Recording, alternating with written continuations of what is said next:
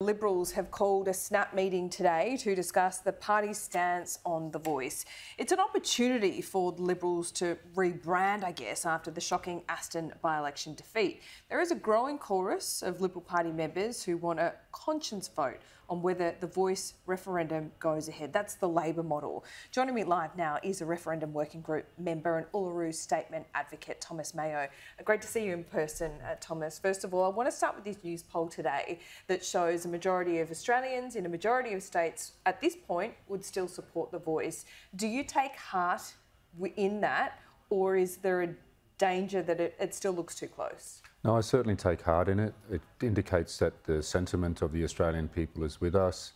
They've walked with us for a long time now. The Uluru Statement from the heart inviting the Australian people was made in 2017. And so there's been a lot of conversations, and to see these results really tells us that we can succeed when the referendum is held. And it has been taken at a time, this Newspoll, where debate has been quite fierce. We've seen 2 weeks of questions in Parliament that I think were really designed to go to the very ends of what this voice might look like and what is not included in the actual referendum. What's your take on that? Yeah, so for most of the time we haven't had the words. We've had draft words, we've had a draft question, and a couple of Thursdays ago we came to an agreement with the government, the Indigenous leaders, negotiated a set of words that are true to the intent of what this referendum is ultimately about, while at the same time being something that the Australian people can support. And, without those words, we still have maintained this support without really having a big launch of a Yes campaign yet, without the civics education that a lot of Australians need, with a whole lot of misinformation out there as well. We've continued to hold up this support, and I think it can only get better. What do you say to the Liberal Party room today? They're meeting right now. It looks like they're going to firm up on a no stance to the Albanese, the Referendum Working Group's model, essentially. What do you say to them? I say to the Liberal Party to, reach into your hearts, to really think about what this is for Australia, which is truly unifying. It is something that is well overdue. It's about time that we took a step to building a better relationship with Indigenous people, giving us what we're asking for, which is just to be able to take responsibility for our own lives, for our own communities. And the only way that we can take responsibility is to truly be heard, to be able to sit at the table, talk about the solutions. So I want them to think practically as well. But this is a very practical thing for us to do that will help the communities. And I think the only way that they can do that is to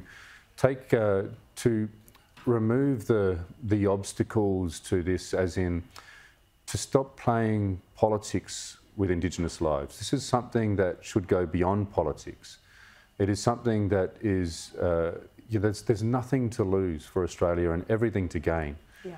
And I just hope that they can, I'm going to be hopeful today. I really hope that they'll support this. So would you accept a conscience vote as a way forward? Do you think that is the right course of action?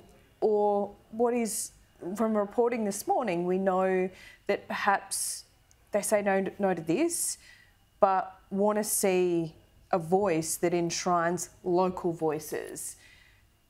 What do you think about that?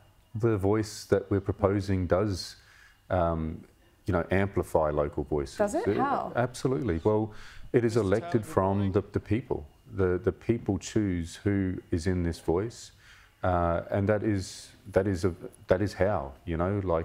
At the moment, the people in our communities can't choose who represents us. We can't hold people that say they speak for us to account in any way.